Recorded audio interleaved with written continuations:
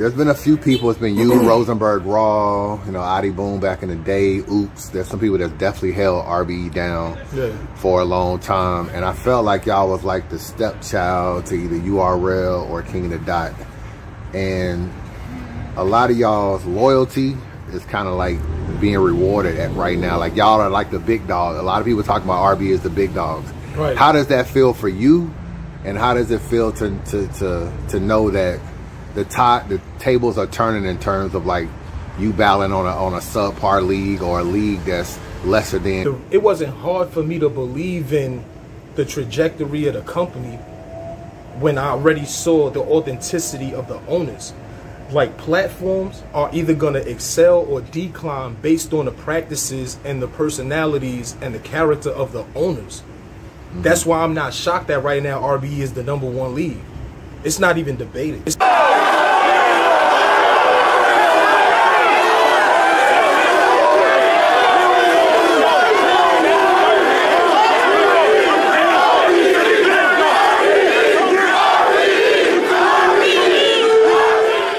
Like, it's been so long since any other league that was referred to as #1 had really good events that it's not even something to argue.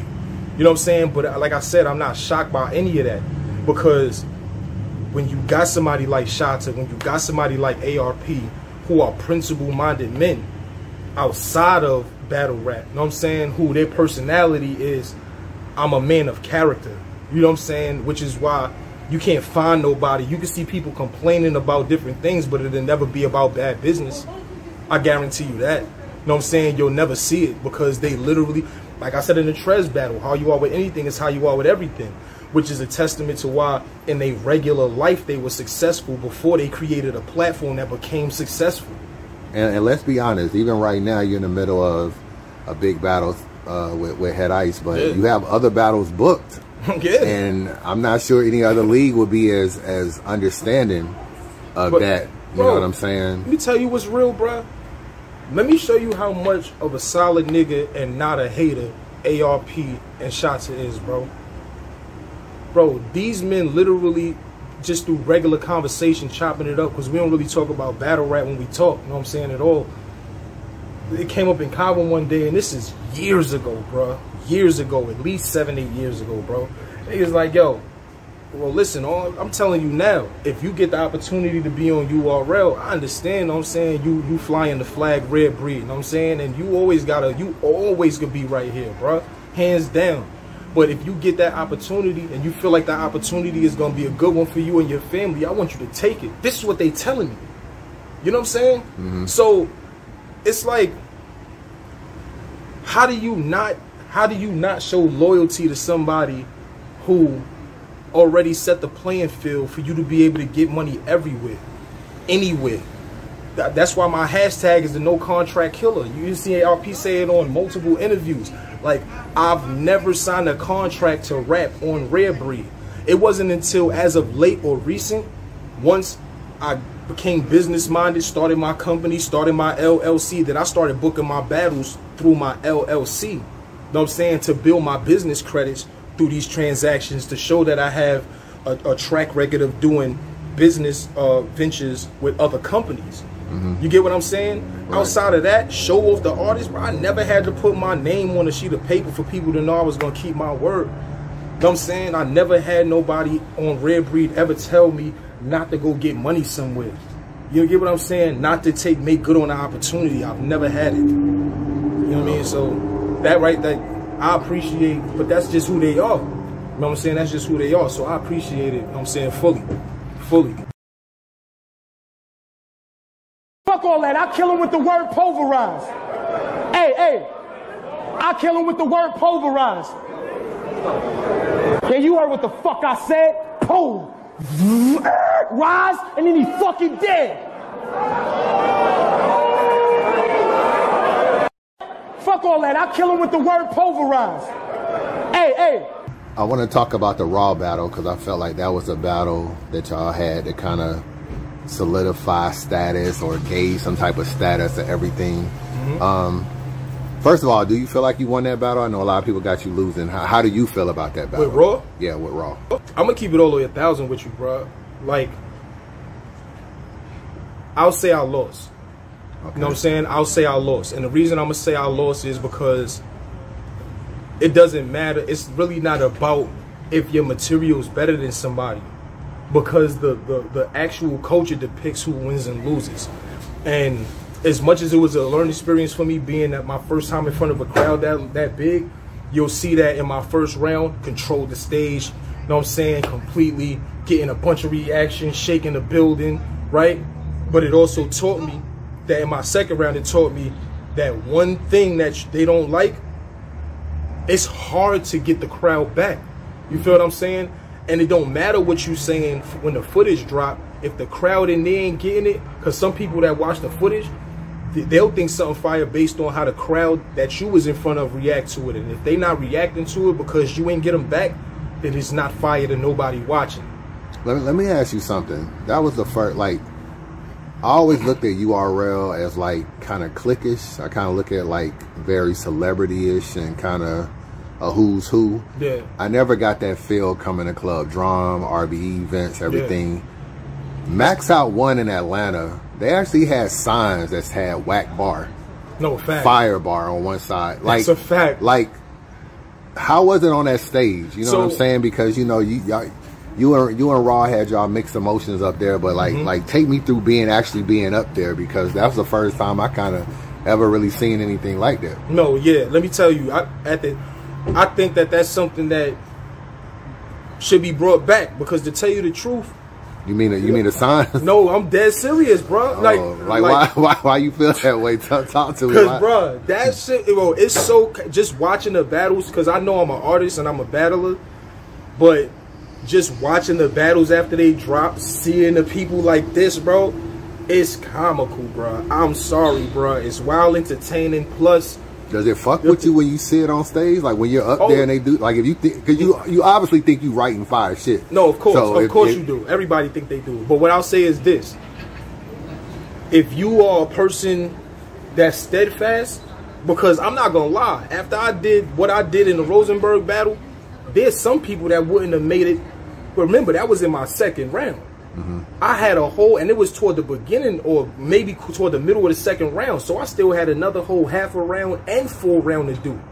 You get what I'm saying? And I still delivered my other half a round and my full round with the same passion and delivery I would have did it, because it couldn't break me.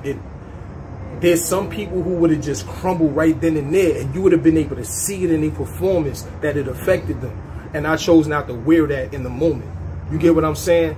But just being up on that stage and seeing them like this and seeing them flipping it around back and forth, I think it's a good thing, because it's kind of like a census.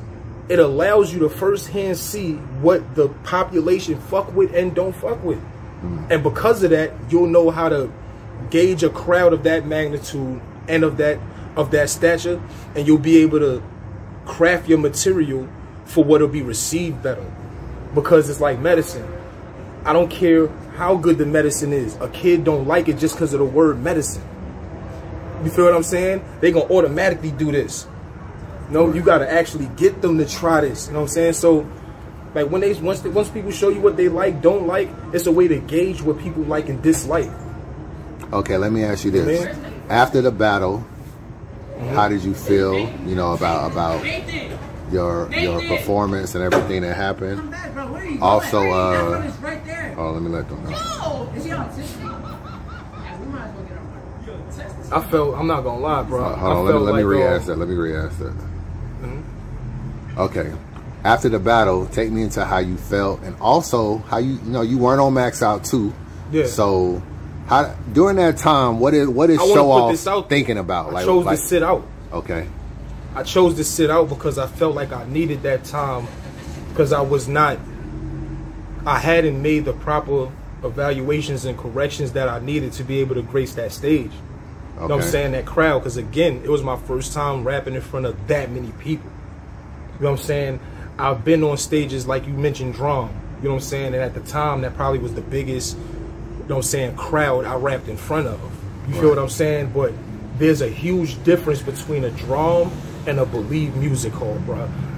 Right. Like it's a fresh pack of Newports. Like hundreds and hundreds of different. It was thousands of people, bro. The entire bottom row and entire top row was completely full, bro. They sold out. You remember the line when you first pulled up? Mm-hmm. The line outside stretched, bro. You couldn't see the back of the line, bro. And I remember that. And that was a beautiful thing for me, because I tell people all the time, in the times of celebration, the only thing happening, or the times of good times, celebration is the only thing happening. You know what I'm saying?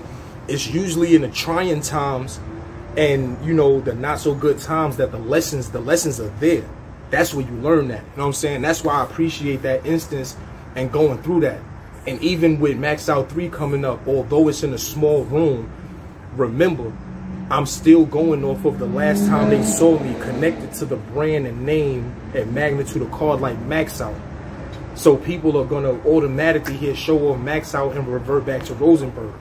Okay. They're not going to revert back to Showoff had a classic with Chef Trez, Battle of the Night. Showoff had a classic with Jag, Battle of the Night. They're not going to go back to Showoff was on a car, Blood, Sweat, and Tears 7 and had back-to-back battles. They trying to figure out which one of his two battles is Battle of the Night, meaning I won first place and second place. You know what I'm saying? They're not going to go back to that. They're going to go back to the last time they saw Showoff connected to this brand, this big name, Max Out. You know what I'm saying? But I love that too, because September 2nd, bro, I'm coming for mine. Before we move on, detail you and ARP and you and Shots' relationship. Those my brothers. Those my brothers. Let me explain something, bro. People could crack jokes and be funny and all that, but there's people right now who, when they facing time, they don't even have they sandbox or actual family members in court with them. Mm-hmm. You know what I'm saying? So it's all the jokes and that's cool, but when Showoff was facing 10 to 25 years while being an active battle rapper on Red Breed, you know who was in court with me? My brother was in court with me. Before it was time for me to go to court, you know who was hitting my phone damn near every day like, yo, any updates from the lawyer? My brother was. You understand? Like, and at the time, just to be 100 with you, as far as I was concerned, I hadn't felt that I'd done enough or showed enough to even deserve that type of loyalty, which was even furthermore a testament to the character of these men. Right. You feel what I'm saying?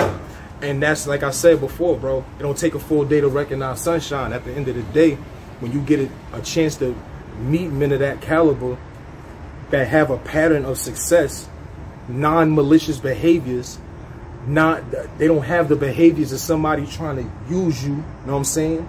Even though you're useful, they don't use you, they utilize you. That's two separate things. You understand what I'm saying?